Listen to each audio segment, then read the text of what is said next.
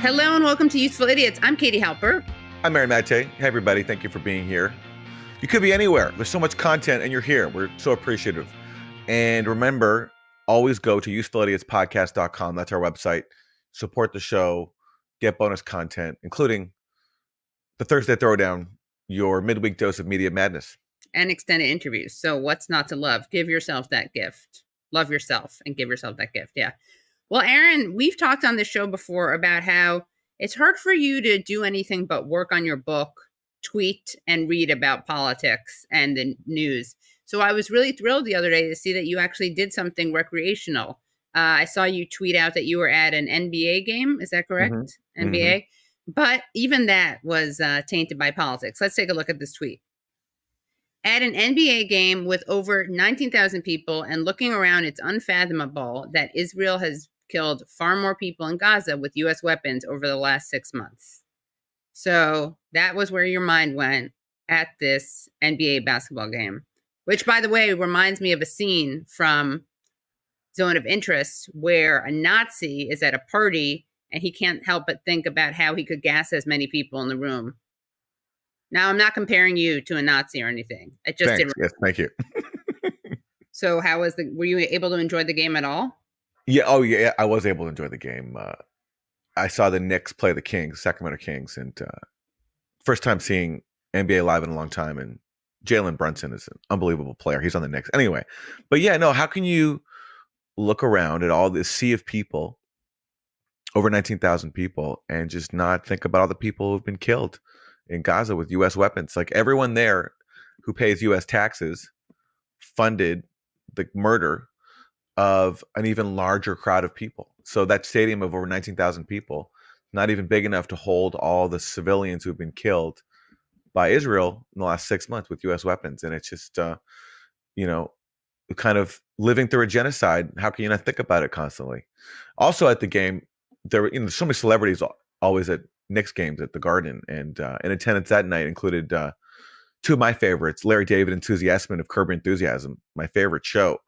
But then I was thinking, like, as I'm cheering for them, I'm thinking, like, God, what if they're supporters of Israel? I know that Jerry Seinfeld recently attended a talk by ultra-Israel apologist Barry Weiss, and Jerry also did a tour of Israel recently. Yeah. And so I'm thinking, like, well, what if these two people who have made me laugh so hard and who I think are so funny, what if they're also Israel supporters, for all I know? So anyway, the point is, in short, Israel, Zionism ruins everything. Even the nice things in life are tainted by the fact that, we're living through a genocide. Were you able to reach them? Were you able to could you have asked them what their thoughts on Gaza were? I was not sitting close enough to their courtside seats to be able to ask them, no. Well, let us know, Larry and Susie. Let us know. Definitely Susie's character would be pro-Israel. Yeah, and there's a funny episode of Curb called Palestinian Chicken where they explore the issue, and somebody actually recently shared a scene from that on social media, and some of the lines that were said actually were pretty offensive. They talked about how, like, it's attractive that, like, a Palestinian woman wouldn't acknowledge Larry's existence as a Jew or something, or wants to, like, undermine it, and how turned on by that he was, which is, like, it's funny as a comedic concept, but it's playing on a false premise, which is that Palestinians want to deny the existence of Jewish people. No, they just reject the theft of their land. But anyway, I don't want to quibble with comedy. In that writer's room, Aaron, we could have made it so much better. May have suffered comedically, but it would have been the right thing to do. That's the problem. And that's the problem with comedy, I find, is that, like, when you try to express the politically accurate point, sometimes you lose some of the comedy. There's just, unfortunately, it kind of works like that. Sometimes, not all the time. Yeah. But Jon Stewart, actually, to his credit, recently had a good monologue about Palestine. Yeah, he did. I don't know if you saw that. It was good. I did, It was very good. And funny. Yeah. So that's how you do it. All righty. Well, shall we move on to the 4 basic food groups? Yes, let's do it. For Democrats suck, we're going to turn to reliable source of Democrat suckage, which is Nancy Pelosi. And she was recently questioned about the protesters who remain outside of her home, or one of her several homes, this one in the Bay Area, where, remember, that's where she told people to go back to China and claimed that they should be investigated by the FBI for being funded by Vladimir Putin. Right. Well, she still is upset that they're there, and she still wants to bring it back to Vladimir Putin. So who benefits from it? Donald Trump. Who benefits from Donald Trump? Putin. There's, in my view, a connection there. Between protesters and Putin. Okay. All roads lead to Putin, as Nancy Pelosi once said. Yeah. And even people who don't like genocide and don't like her support for it, it all must tie back to Putin. That's the only answer. Yes. Remember when she actually said all roads lead to Putin, that was when she was talking to Hillary Clinton, right? On a Hillary Clinton podcast. And I'll always remember that, because not only was it a great time, and you got to hear Hillary Clinton say she would have loved to have seen Donald Trump's call logs, because they probably, on January 6th, because she assumes they would have gone to Putin. But then Nancy Pelosi said, you remember I confronted Donald Trump? Remember I was wearing that blue suit? She was very impressed with her outfit choice. That's the famous picture of Nancy Pelosi getting up during a meeting with Trump and I think walking out and pointing the finger at him. And like, there's this iconic photograph of that. And we're all supposed to like say, wow, Nancy Pelosi stood up to Trump. But what she said was to him, all roads lead to Putin. So our opposition leader to Trump was consumed by an insane conspiracy theory, and as good liberals and progressives, we're supposed to like somehow appreciate that, and but that was her mantra throughout his presidency. With him, all roads lead to Putin, and but Aaron, he's still keeping it going. I think that this is a good, actually unintentional praise of you, to call back to you. You like to call conspiracy theorists who believe in Russiagate blue anon, and she was indeed wearing that blue suit. She was wearing the blue suit, so she is a cult elder blue anon, so the blue suit is very appropriate. But here's the thing. Is Nancy Pelosi now tied to Putin? Because guess what? Nancy Pelosi recently, after months of pressure from people outside her home and around the country, asking her to stop being complicit in this genocide, she recently signed on to a letter calling on the U.S. to halt arms transfers to Israel. Check it out. Nancy Pelosi joins the call to stop transferring weapons to Israel, a significant break with Israel by another long-standing supporter. So given that Nancy Pelosi was saying that this was Putin's message before to stop sending weapons to Israel and call for a ceasefire, is Nancy Pelosi now on Putin's payroll as well? And should she be investigated by the FBI? I was just going to say, I think she needs to be investigated by the FBI. Because again, just walk the walk, not just talk the talk. Because again, just as a reminder, this is what she called for. Nancy Pelosi calls for FBI probe into Russia-funded protests against the war in Gaza. So I don't know, FBI, if you have room in your case log, in your case files, let's get Nancy Pelosi in there. Investigate Nancy. That's what she would have wanted. Exactly. Yeah. Well, for Republicans suck, I have a story about a scary thing that happened on Tuesday. Arizona Supreme Court reinstated a law from 1864 that bans nearly all abortions in the state. This overrides a 15-week abortion ban. This is interesting. The law is 160 years old, and it predates Arizona becoming a state. And it makes performing an abortion punishable by 2 to 5 years in prison, except when the mother's life is at risk. There are no exceptions for rape or incest, and the ban starts at conception. But you know why I think this passed, Aaron? Why? Because there was a pray-in that was coordinated by GOP State Senator Anthony Kern and his prayer team. And they, let's take a look at what they did in the House, the Arizona House. Let it be so, Father God. Let it be so. Let it be so. So they're praying, let it be so. And if there's some words that sound unintelligible, that's because they are speaking in tongue. Lord,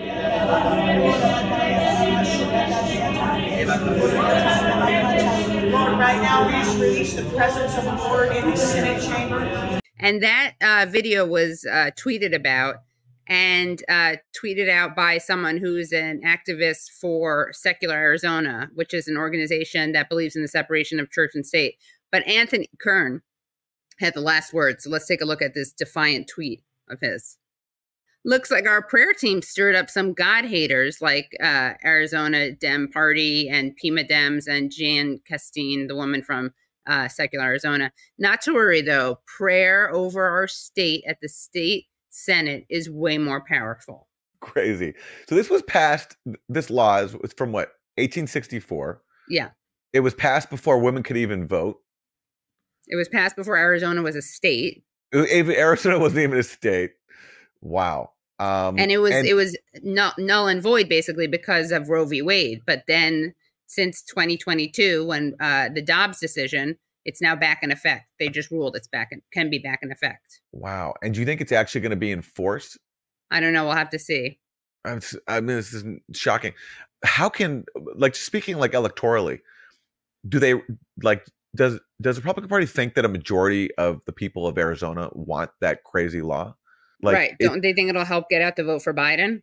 Well, yeah, it's like exactly like they seem to be campaigning for Biden if they really, because it's like, who could possibly support this except for the people who are prayer team praying in tongues? But yeah, that's not the majority of people, I don't think. Right. Well, Aaron, maybe we should pray in tongues for the FBI to investigate Nancy Pelosi. There we go. That's how it happens. Yeah. Yeah. I'll pray for that. Why not? Yeah. Okay. For Isn't That Weird? We're going to turn to John Bolton, who recently disclosed a bombshell. John Bolton did not vote for Donald Trump in 2020, and he's not going to vote for Donald Trump again, even though John Bolton served under Donald Trump and is a Republican. But John Bolton has disclosed who he did vote for. It wasn't Joe Biden. It was another Republican. And let's roll the tape. And you've said you're going to write someone in November. That's what I did in 2020, and I'll do it again this November. Who did you write in 2020? You've never revealed that before. Well, I might as well say it now. I voted for Dick Cheney. Wow. And I'll vote for Dick Cheney again this November. You'll write in Dick Cheney. That's right. That's a bombshell, everybody. Who John Bolton voted for in 2020 and 2024. It was Dick Cheney. Wow. One warmonger votes for another. It's really touching. That's solidarity right there. That's warmonger solidarity. WMS. But why should we care who John Bolton voted for or thinks about anything is another question. This is a guy who wanted to dismantle the United Nations building, like literally wanted to throw it brick by brick into the Hudson River. This is someone at least a couple floors, just a couple floors, Aaron. Yes. This is someone who dragged us into war with Iraq, who wanted to bomb Iran, just is responsible for so many foreign policy disasters, was a key player behind the coup in Venezuela and bragged about it. Remember when he went on CNN and he actually defended Trump by saying that he has experience with coups, given what he did in Venezuela and other places, and what Trump did on January 6th was not really a coup. Right.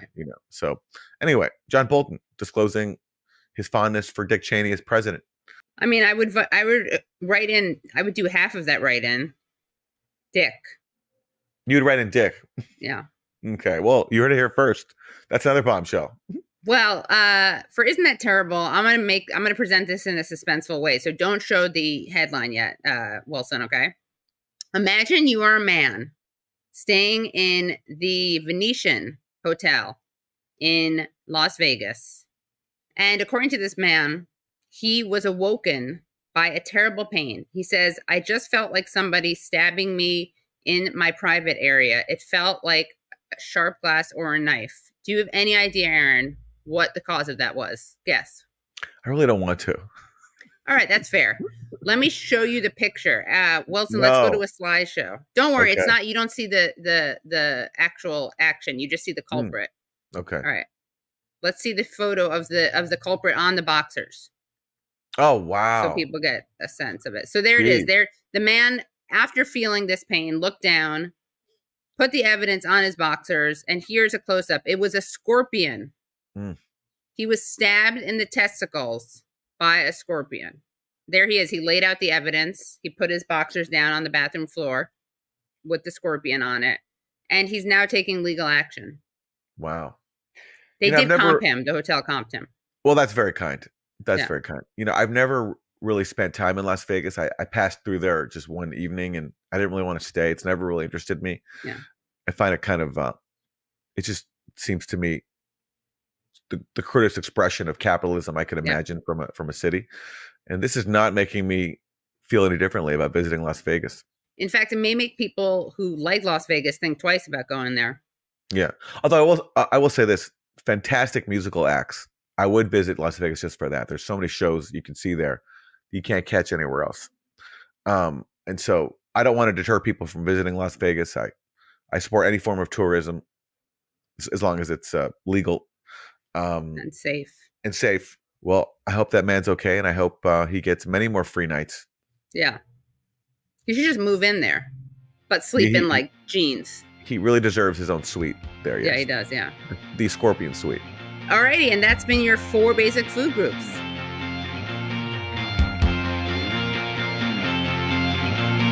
So we have some bittersweet news, which is that we had a great guest booked, but we had some connection issues. We don't have a new interview for this week, although there's a chance we're going to connect with her. And if we do... Or him. There's a chance we're going to connect with them. And if we do, you'll see it because it'll be released as a podcast and video.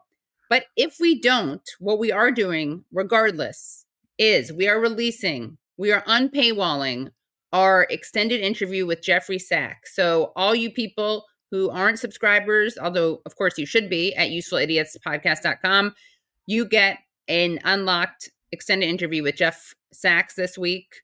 And of course, you paying subscribers, you get Thursday Throwdown. The point is, as that Boyz II Men song goes, we'll make it up to you. Isn't that how the song goes? I'll make it up to you. Oh, like you mean, you want me to. Isn't that what it's called? I'll make it up to you? I mean, I knew it traditionally as I'll make love to you, but okay, yes. If you're saying you'll make love to the audience, we may have a lawsuit on our hands. That's true. Yeah, no, I'm not promising that. You'll make proverbial love. Exactly. Yeah. Yes, via some form of exciting content. Yeah, exactly. To be determined. Yes, and we appreciate your patience. You're so lucky because you never would have gotten this Boyz II Men collab. I'm not sure if Boyz II Men authorizes collabs. They may not. This is the first non-consensual collab. Yes. But maybe they'd be honored that we use their song, one of their hit songs, to plead to our audience for forgiveness for not delivering them an interview. Right. The kind of high quality content they're used to, and we just hope we've given you enough high quality content. You can forgive us for our guest's absence this week. We tried very hard to make this interview happen, but it was hard to connect. So we'll do our best though, and we'll make it up somehow. Yeah, I mean, hopefully we'll have this guest come through, but if not, it'll be like we've come to the end of the road. Bam. Still, I can't let go. Yes. All right. Well, that's it. That's how we're ending the show. We're ending it on a profound apology for not having an interview, but stay tuned. Suspense. Yeah. Stay tuned for whatever we come up with. Yeah. And now, without further ado, here is the unlocked section of our interview with the great economist, Jeffrey Sachs.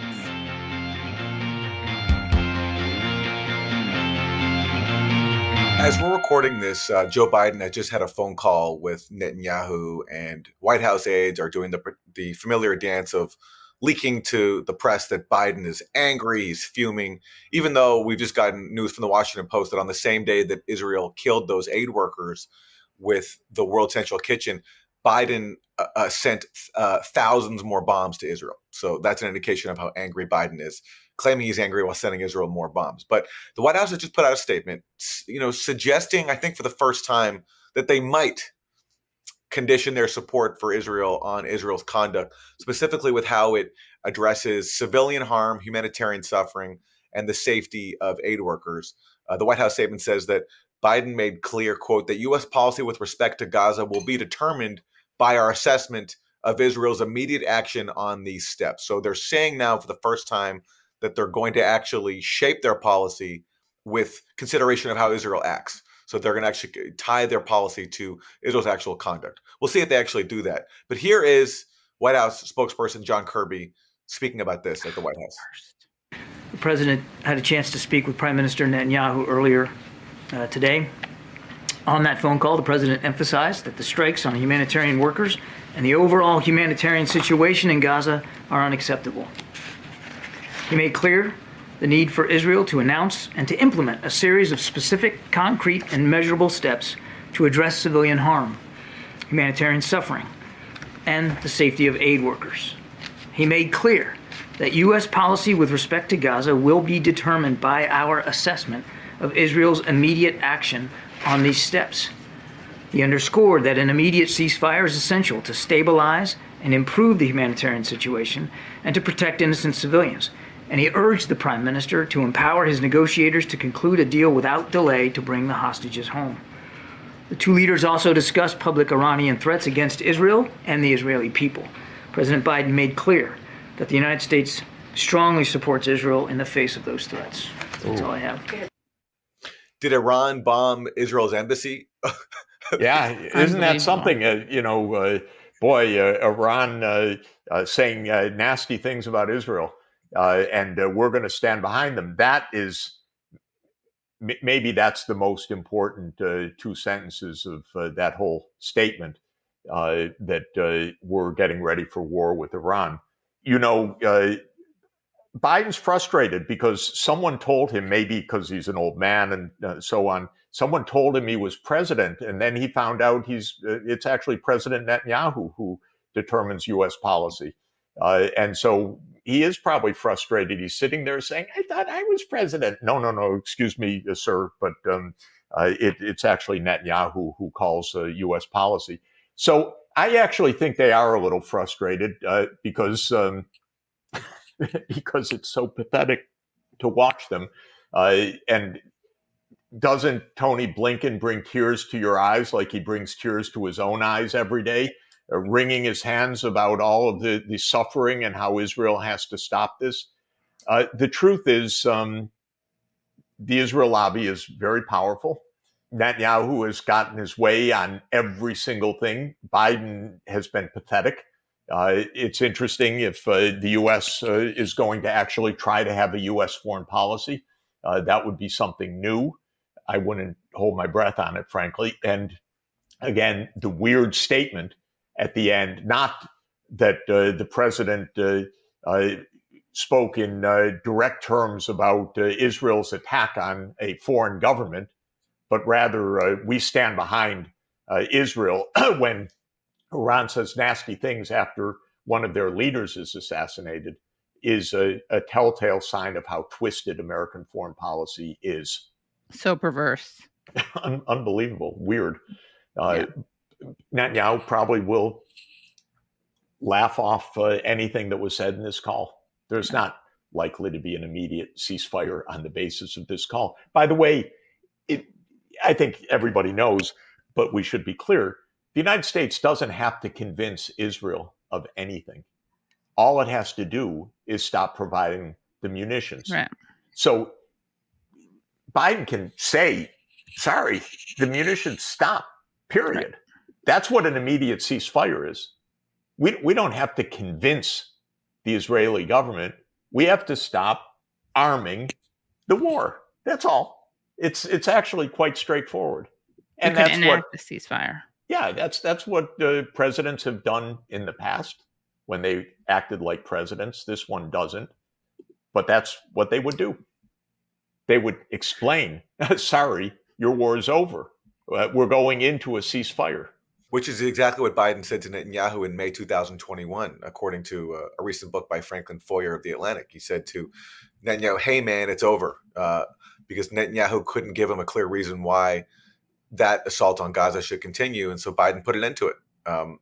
That was May 2021. He will, 6 months into this genocide, he won't do it now. He just won't do it. And I mean, personally, I don't know how much familiarity you have with Biden, but what do you think drives him with this just unfettered support for Israel? And it's documented that goes back decades. There's a famous anecdote of even Israeli Prime Minister Menachem Begin 40 years ago being a little taken aback at how bloodthirsty Biden was in wanting Israel to kill women and children in Lebanon. And Begin had to actually tell Biden, no, we don't go that far. We don't do that. But Biden just seems totally committed to backing Israel no matter what. He's made up fake claims. He claimed to have seen photos of beheaded babies inside Israel. The White House had to walk that back. He clearly has some sort of deep emotional attachment to Israel. Like, what do you think's going on there? I'm not sure about that. I think he's got a deep emotional attachment to becoming president, and that he determined early on that never show light with the Israel lobby, and someday you might grow up to be president. So I really think that this is politics. I don't think Biden has too many deep attachments to public policy, not that I've noticed.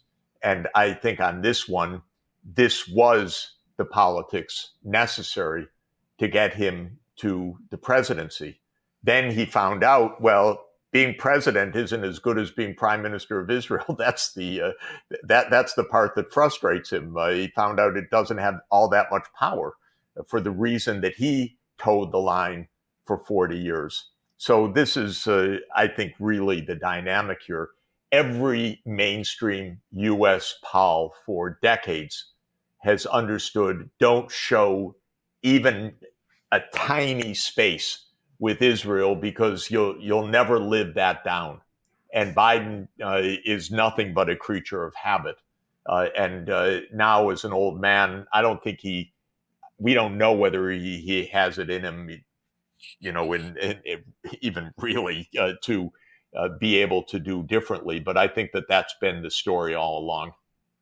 He's a very cynical guy, obviously. So this is a politician, ambitious politician, started young and he wanted to be president and he made it. Shifting gears a little bit, what are your thoughts on the U.S. troops in Taiwan and the attempted ban on TikTok? Well, the troops in Taiwan are one of those things that we'll discuss in a few years when there's a war raging with China. So it's absolutely without any sense or any justification conceivable. We have a one China policy, which is the right policy, that there is one China and Taiwan is part of it.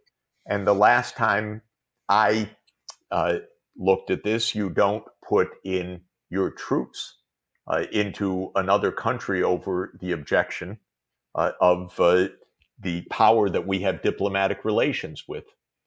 This is absolutely reckless. And it's part of a more reckless strategy, which of course is playing games with the one China policy, with sending arms to Taiwan. It's exactly the playbook that led, not exactly, but it's similar to the playbook that led to the Ukraine war. And this one would be even more disastrous for the US and for everybody, but they play with fire. And so there should not be troops on Kenman Island under any circumstances. If the Taiwanese have any sense, they would know they should not have American troops there. They shouldn't even, if they want to be safe, they should tell America, thank you very much. We don't need your weapons right now.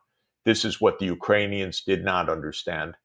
I tried to tell the Ukrainian leadership for several years, be careful, you're going to get destroyed. I kept saying, you're going to be Afghanistan in Europe. They couldn't believe it because these places think the U.S. has our back. Oh, yeah. How well has that worked out for decades? And so if the Taiwanese have some sense, and I really hope they do because I love that place, and I would like to see it stay in peace, they would be the first to say, thank you, U.S., maybe calm down. Don't visit us quite so often. Please, we don't need to see your Secretary of State here each time. We don't need your weapons here. We don't need your boots on the ground here. Please show just a little bit of prudence. Give us a little bit of space. This is what's really needed. What is behind the attempt to ban TikTok? Why is there this TikTok hysteria? Well, I think there are 2 or 3 or 4 parts of it. I don't know. I'm not on the inside of it. It is a hysteria. First, it's part and parcel of the anti-China hysteria, which is a drummed up episode of hegemonic public manipulation. China's evil, and so anything to do with China is evil.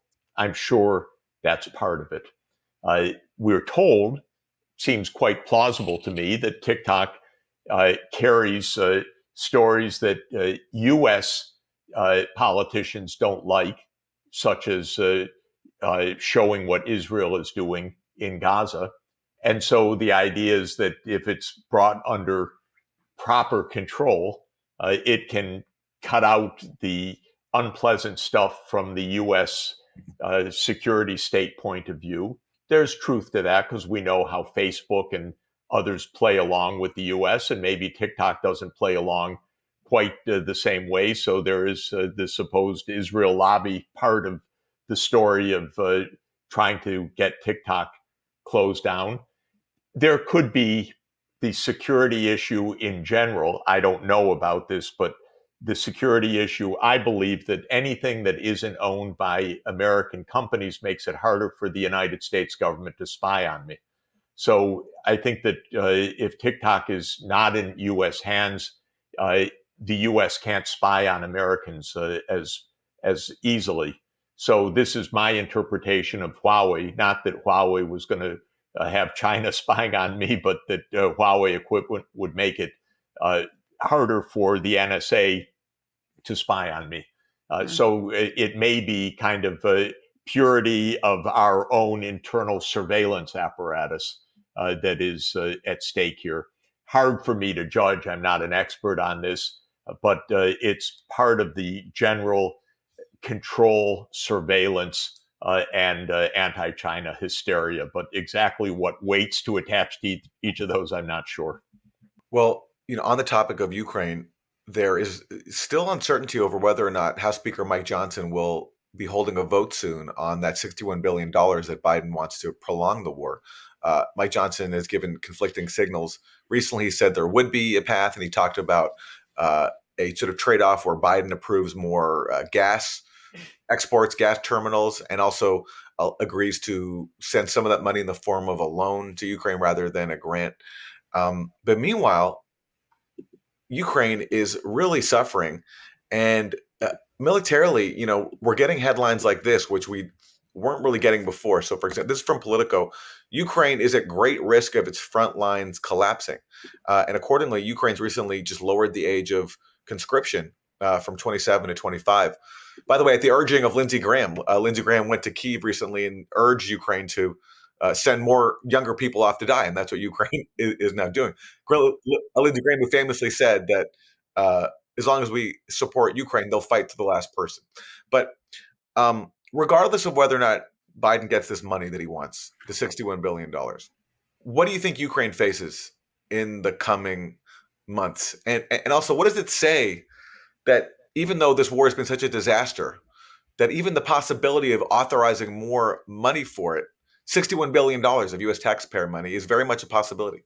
Yeah. So there are a couple of issues here. What does Ukraine face? It faces continuing massive numbers of deaths on the battlefield and continuing loss of territory. And that's going to continue until there are negotiations to end the war. Everything else that Ukraine's going to even stabilize the situation, much less reclaim territory, much less recapture Crimea, are completely false. And I think that inside they know it, but we get lied to by generals as a matter of course. And I went back actually in the last couple of days to look at what Austin, Secretary of Defense, what Petraeus, that great general of ours, was saying about the Ukrainian counteroffensive. And they were, Ukraine's spring counteroffensive, very good chance of success, says Austin, and Ukraine making steady progress in its counteroffensive. And I collected these because I thought they were incredible. Russia may suddenly break under pressure from Ukraine's counteroffensive, says former General Petraeus. And Ukraine's counteroffensive may yet surprise critics, says Petraeus. And Ukraine's counteroffensive will be very impressive, says Petraeus. All baloney. Really, really vulgar stuff. And what's happening now is that Ukraine is losing some days 1,000 or more people, people that have no training, that have been grabbed off the streets, maybe given 2 weeks of training or 3 weeks of training and then sent to their deaths. And Ukraine's economy is broken, so the idea we're going to give them a loan is, let's just say, economically laughable and politically pathetic. If that's the alternative, that we don't want to give them money, we're going to give them a loan. We have something called a Credit Control Act, which is the government would have to give a score how much of that's going to come back. And the score should be 5 cents on the dollar, I would say, if this were done honestly. So Ukraine will be saved only through negotiations. This has been true all along, by the way. This is not some sudden surprise. This is what objective analysts have been explaining, but you can't find it on the mainstream media. But it's what they've been explaining all along, not the ones paid for by the military-industrial complex, but the ones that are independent have been saying all along that this would happen. So nothing is a surprise about this. Politico, give them a time lag of 18 months to get it right. They're basically talking about facts that were known a year ago or more. And so if Ukraine's going to be saved, the one sentence that would save Ukraine is the opposite of the sentence that Blinken said today. The sentence that would save Ukraine would be a call from Biden to Putin that would say, you know, that idea of expanding NATO to Ukraine, that was a bad idea. Sorry, Vladimir. We'll stop. You stop. We got to end this thing. That actually is how this would end if we had a president that had capacity. Everything else is to Ukraine's detriment. More money for Ukraine is more destruction and more loss of territory. We don't even have the munitions in our stockpiles to send them right now. But what it would mean is Russia will, of course, continue its offensive right now. It will intensify the offensive, will take more territory. Maybe it will take Odessa. Maybe it will reach the Dnieper. But it's not going to stop as long as Blinken says every day, but it's going to be a member of NATO. Well, okay, if it's going to be a member of NATO, we're going to just continue to take territory. Now, why Johnson, who as a congressman before becoming speaker opposed all of this, with all of the data, all of the current experience, all of the logic, all of the political logic of why bail out Biden on this utter failure, which is Biden's policy going back more than 10 years, why at this moment pass $61 billion? It's a very interesting question, by the way. I don't think that I don't have a good answer to that, except the weight of the military on Congress, which is so utterly corrupted as an institution. It's so money driven in everything. Maybe enough congressmen are saying, we're campaigning, we need the bucks right now. And you see, they make the trade-off. LNG exports, it just shows it's a kind of crass, corrupt, stupid institution right now. So it's a little hard to give a rational explanation for why they would at this moment do another $61 billion, except it's not their money, it's our money. And it's not their lives, it's Ukrainian lives. And why Biden would want that $61 billion, I think the answer is he won't make that phone call that you advocated. He won't make the call to Putin, taking NATO off the table, putting Ukrainian neutrality back on the table, which is what Ukraine used to be, just officially committed to neutrality. Absolutely. And by the way, the best explanation of that ever written is an essay by Daniel Ellsberg in 1970 called The Quagmire Myth and the Stalemate Machine.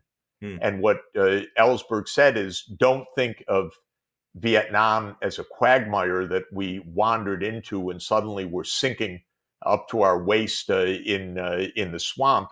Think of it as a designed stalemate machine where the idea is get us past the next election, with whatever lies, soldiers, escalation is needed, but don't admit failure until November. But as Ellsberg pointed out in 1970, after November, then there's the next November. And the way that the Vietnam War ended in the end was not the reality on the battlefield, which had come years earlier. It was that Nixon resigned because of Watergate, and Gerald Ford was able to stop it because he was an unelected president and it wasn't his thing. So it's otherwise we may still have the Vietnam War. You know, these politicians don't know how to stop when their stupidity has been called by the other side, and we are then in this kind of stalemate machine. Of course, the quote stalemate machine isn't really a stalemate. It kills the people in the proxy territory, whether it was Vietnam then or whether it's Ukraine now. I wanted to read you just one line from the New York Times, because you mentioned Lloyd Austin talking about how the counteroffensive in Ukraine had a really strong chance of success. So you compare that with what the view is in the Pentagon now. This comes from the New York Times recently. The Times said this: at the Pentagon, some officials say they do not consider last summer's efforts to have been a counteroffensive at all. So it was such a failure that they can't even give it the name counteroffensive at the Pentagon after their leader, Lloyd Austin, was predicting that it was going to have success. And I guess the obvious question for me that comes from that is, if you can't even call this counteroffensive a counteroffensive, despite the fact that it was heavily planned, this was months in the making. You know, the Pentagon was out in Germany at an Air Force base consulting with Ukraine and their allies, pouring in weapons to prepare for this. If you can't even now call that a counteroffensive, how possibly could you expect Ukraine now in a far worse position to accomplish anything more? It just seems so absolutely suicidal. You can't, and it's not suicidal. It's a murder of Ukrainians by Americans. I said recently that it was the Biden and Schumer plan to kill more Iranians. This is not suicide. Of course, it's also a crime by Zelensky and his government, which is now just a martial law government after all, because they also sold a story to their people. Maybe they believed it themselves. I begged them not to believe it. I tried to give them all the evidence. Boy, did they hate me for it. They didn't want to hear any of it. But I tried to explain to them how bad this was going to be for them. But the point is, the politicians don't want to say failure. And as long as they keep voting 61 billion every now and then, they don't have to say failure, even when the failure is graveyards all over Ukraine and staring us in the face every day. They just don't want to admit that they were wrong. And we end up closer and closer to total disaster of one kind or another as a result of this. Biden is a miserable failure in all of this. He's been at it for a long time, and it's been a disaster, and it continues to this day. Jeffrey Sachs, we are very grateful for your time and insight. Thank you so much for joining us. Hey, great to be with you guys. Thanks for all the wonderful work you do. Thanks so much. Thanks so much for listening to and watching Useful Idiots. For extended episodes, bonus content, and our weekly Thursday Throwdown episode, please subscribe at usefulidiotspodcast.com. Support the show for free by subscribing on YouTube, Rumble, and wherever you get your podcasts. And if you like the podcast, don't forget to rate and review. You can also follow us on Twitter at UsefulIdiotPod. Thanks for supporting independent media. We'll see you next time.